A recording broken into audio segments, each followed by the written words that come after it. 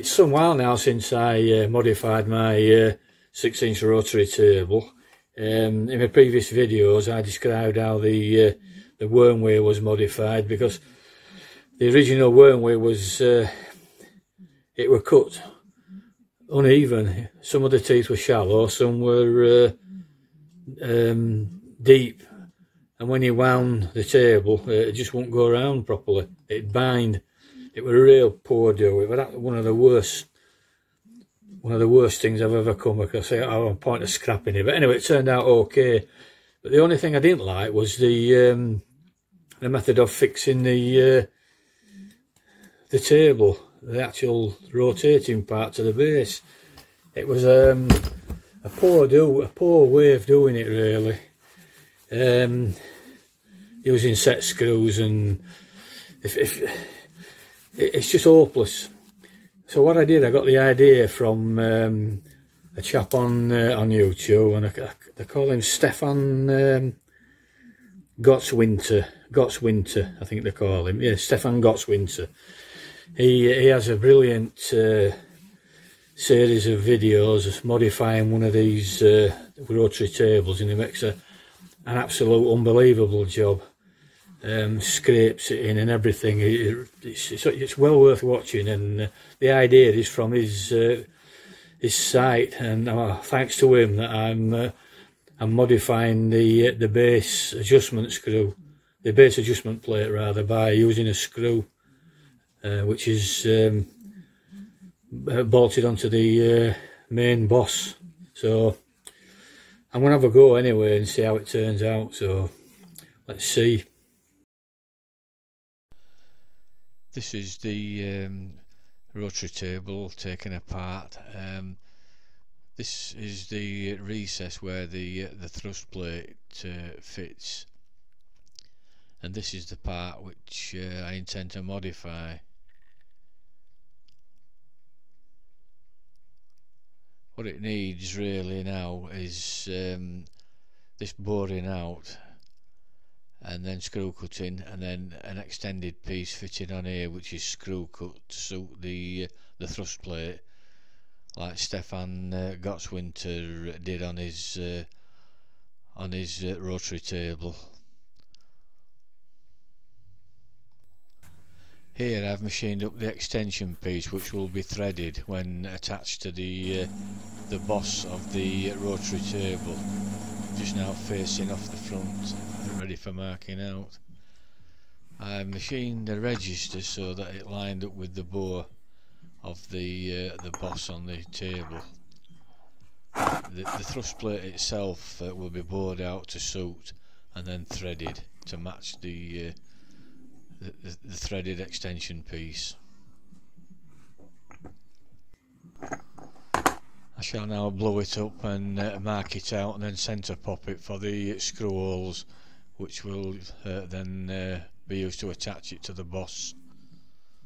There's different ways which you can mark out using a dividing head or whatever method, but I just do this. It's a simple and quick way. It doesn't have to be precise. It's just a matter of locating the holes so that they can be drilled and then counterbored.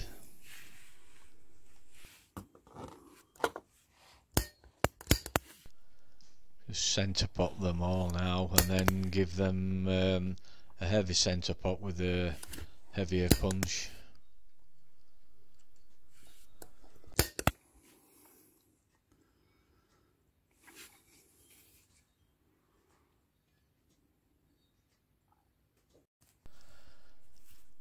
I've now deepened the centre pops with a heavier punch, so as to give the drill a good start. I'm using the thrust plate as a guide so as to drill the locating holes in the extension piece. The spigot which I left on the extension piece, it locates into the hole in the thrust plate, enabling accurate drilling of the screw holes, so that the extension piece then will bolt straight onto the to the boss of the rotary table.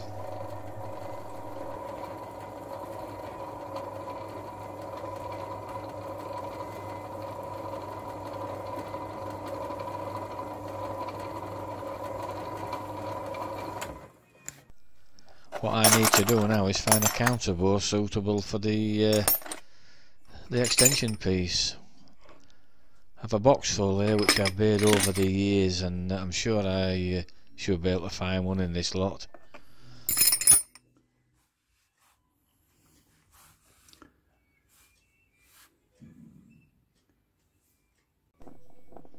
This looks a likely candidate.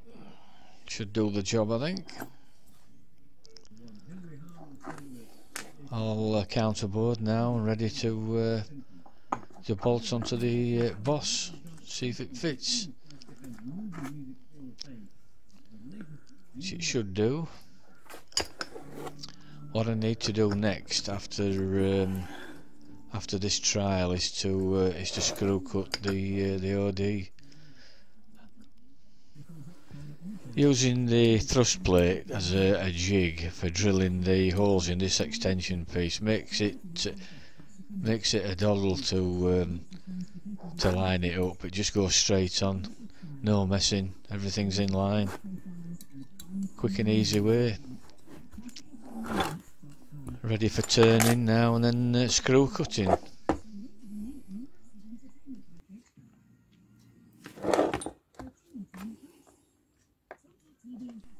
I've just gripped the rotary table in my Taylor chuck. Everything's true. Dial indicators barely moving. These chucks are very accurate. I've had this some years. It's been very reliable.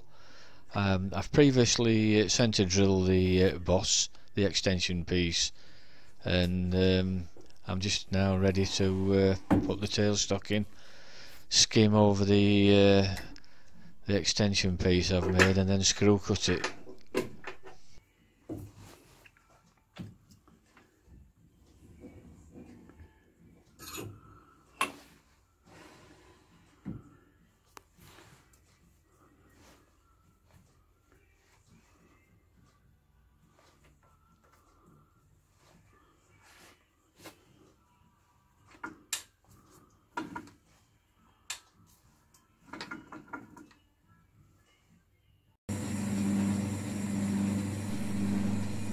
You may notice that the turning tool I'm using is a brazed on tip onto a steel shank.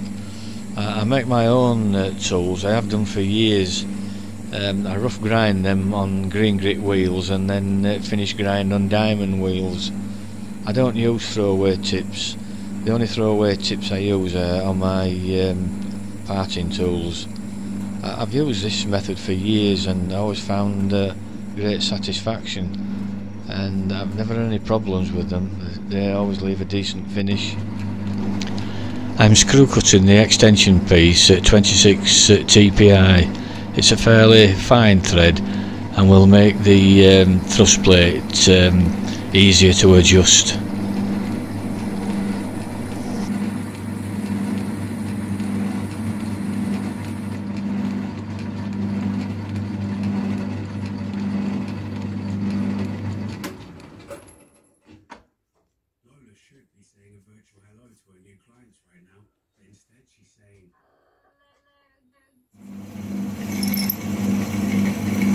I'm just now drilling the clearance hole in the boss of the rotary table. It will then be opened out to the full size to match the bore which already exists. There is no taper in this table. It's a parallel ream straight through.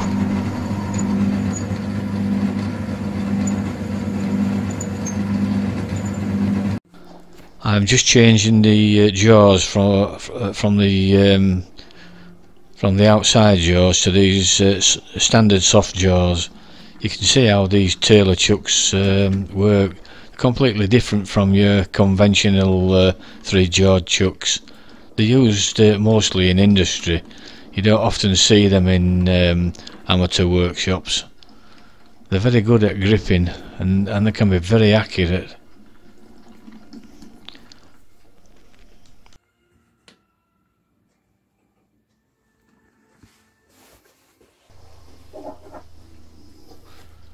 And these are the shape of the jaws, quite different from your standard 3-jawed chuck.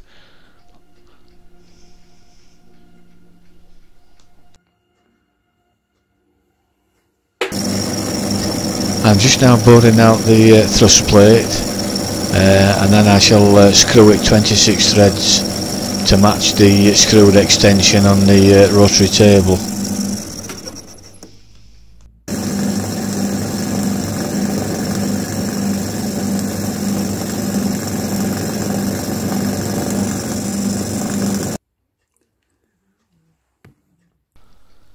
It's now bored to size. I can get on with the screw cutting now.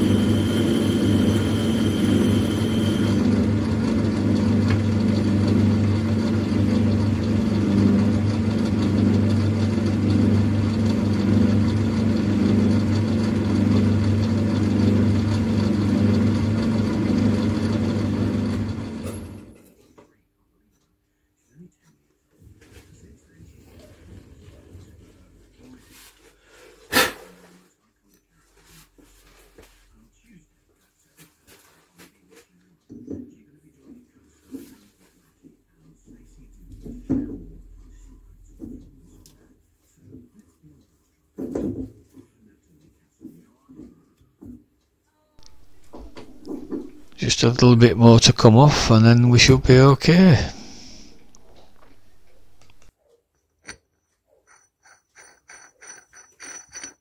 I've now finished modifying the thrust plate on this rotary table. The only problem is locking the thing, because you can't put a grub screw in the side because you can't get at it to lock it. Oh, so what I've done like Stefan Gotteswinter's done, and modified the thrust pad. And what he's done, like I've done now, is to use a small copper slug which fits into the 4mm drilled hole, and in goes a 4mm steel ball. And then screwed down on the top is a small tapered grub screw, and as that's screwed in and tightened down, the angle of the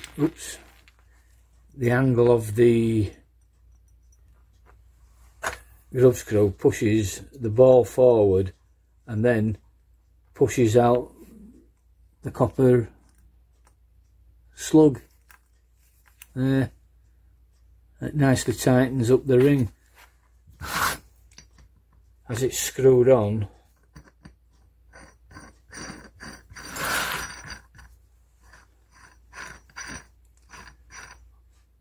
All you do then is just tighten down and it locks it. It's a clever little idea, is that my grub screw is just slightly protruding, but it won't matter because there'll still be a little bit of clearance. It'll sit just below the surface, so that should do it. Really clever idea, that.